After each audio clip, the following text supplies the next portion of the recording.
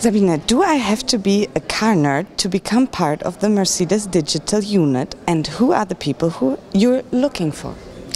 Well, I think you don't have to be a nerd, but it is for sure that you have to be attracted by technology. And it is for sure also important that you love a little bit what we have as challenges in our industry at the moment.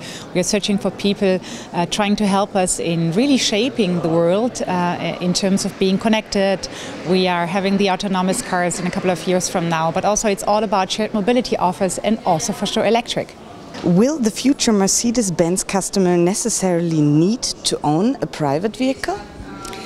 Well, I think we are going to live in a for many years in a kind of a hybrid functions. We will have customers who are exclusively owning a car and who would also still love to do so. But you will also see that in particular those people who might have had exclusive ownership only, they are also seeking for some shared mobility offers. And therefore we at least foresee that in the next 5 to 10 years to come, we're going to have hybrid models. So that means we have to have both people who love exclusive ownership, but also shared mobility offers. And why did you personally choose to work in IT?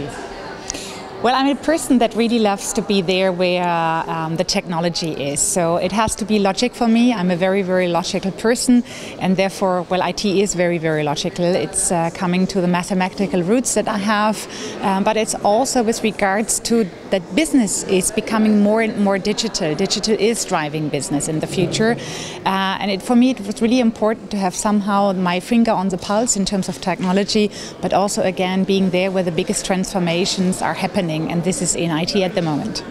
And what role do women play in your department or in your company in that sector? Well, I'm quite proud of having already 30%. So when I started about 2 years ago to work for the Daimler AG, we had less women in my area of responsibility, so I'm glad. So I kind of pumped them into more than 30%. I think it's about finding the right people for sure with the right skill set. So it's not always this gender topic, but I'm someone who's really truly believing in diversity, and therefore it's important that we get even more and more women attracted in the tech industry and areas. And what difference could women in tech make, or why is it important that they go into tech? Well, without being too stereotyped, but I think women have a natural talent. We are emphatic, so empathy is a topic which is quite natural. And we are often overcoming political discussions by bringing more the content in front.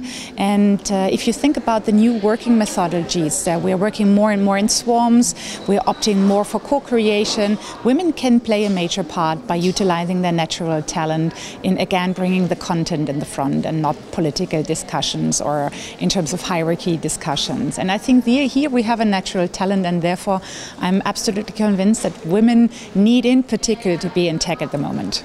And what would your advice be for women in tech?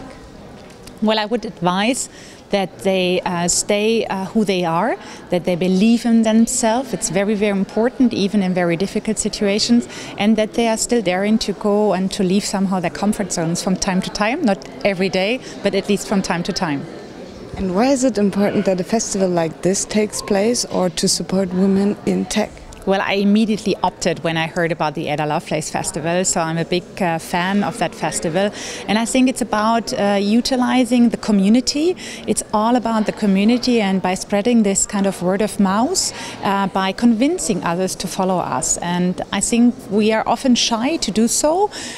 We are less kind of dominant in talking about ourselves, and therefore it was for me important to speak here in front of this fantastic community this morning, again by helping to kind of shake them in playing the same role, so bringing out this word of mouth that tech is a cool thing to be, and therefore I hope that at least more and more women are spreading this word of mouth after my presentation.